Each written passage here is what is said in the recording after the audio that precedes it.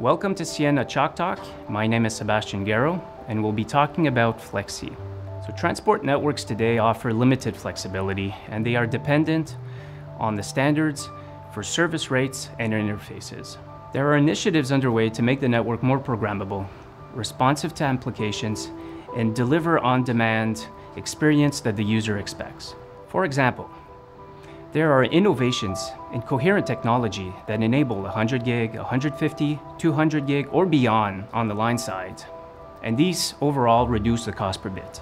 To optimize for network efficiency or transport bandwidth utilization, especially at higher capacity wavelengths or group of wavelengths in a media channel, the industry is looking at introducing flexibility at the service layer. This is where FlexEthernet comes in, also referred to as FlexE. So FlexE was originally conceived to meet the challenges of the content providers for higher capacity and flexible data center interconnects. FlexE has been defined in the OIF, and the first implementation agreement has been published Q1 2016. FlexE tries to dissociate the client from the actual interface or server. How does it do this? FlexE introduces a new shim between the IEEE-defined MAC and PCS layers.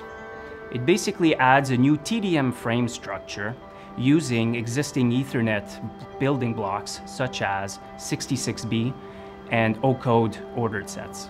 There are three use cases for FlexE. The first one being bonding.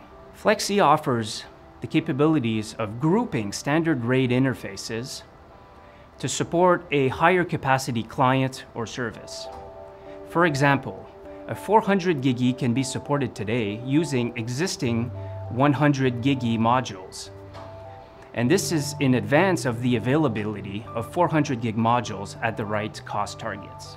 Bonding also provides an alternative to lag and doesn't have the inefficiencies associated with lag today. The second use case is subgrading. FlexE provides a way to match the client or service rate to the transport line's capabilities. This is provided in 25 gig granularity. FlexE provides a means of underfilling an interface and does not have to resort to a flow control mechanism.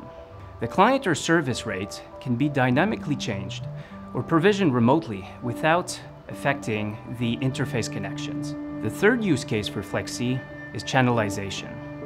It provides a means of aggregating low-rate clients onto a group interface. It provides a more scalable alternative to higher layer schemes such as VLANs or LSPs. FlexE is essentially a new generalized MLG or multi-link gearbox. For example, you can take 10 gigis and aggregate them on a 100 gigi group interface. Or you can take 5 40 gigis and aggregate them on a 200 gig group interface. There are also examples of mixing all three use cases, like a 150 gig plus a 250 gig on a 400 gig group interface. In summary, FlexE provides a flexible interface for routers and transport equipment. Using bonding, it enables higher capacity clients or services on existing interfaces. Using subrating, it enables matching the client or service capacity to the line transport capacity or the terabit-sized groups of wavelengths in a media channel. And with channelization, it enables simpler and more scalable provisioning of lower rate clients onto a single group interface. FlexE, one of the ways Ciena is enabling programmable services for an SDN-controlled world.